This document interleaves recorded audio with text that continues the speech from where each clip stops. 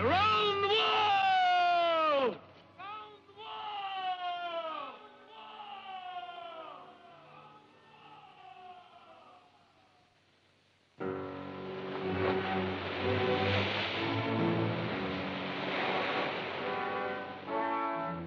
The Pequod beat an easterly course toward the whaling grounds off the Azores.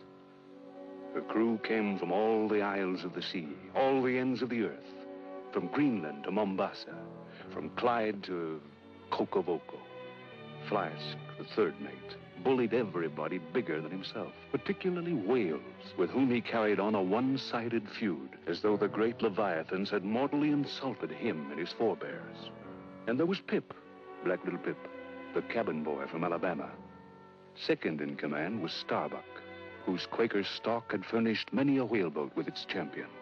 No crusader after perils. His courage was one of the great staples of the ship, like beef or flour, there when required and not to be foolishly wasted.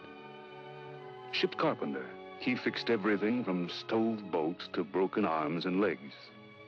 Earth, the blacksmith, lived amidst thick, hovering flights of sparks. He breathed them in and out. They nested in his ears. But Perth cared not, because, as he said, he was scorched all over, and you cannot scorch a scar. Queequeg was our first harpooner. Next was Tashtego, the Indian from a great warrior race of red men, come to hunt whale instead of buffalo. Then Daggoo, who got his boldness and majesty and grace from having killed a lion single-handed and partaken of its flesh. Stubb was second mate.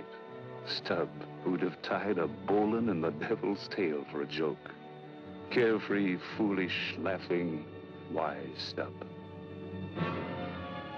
Of our supreme lord and dictator, there was no sign. Ahab stayed silent.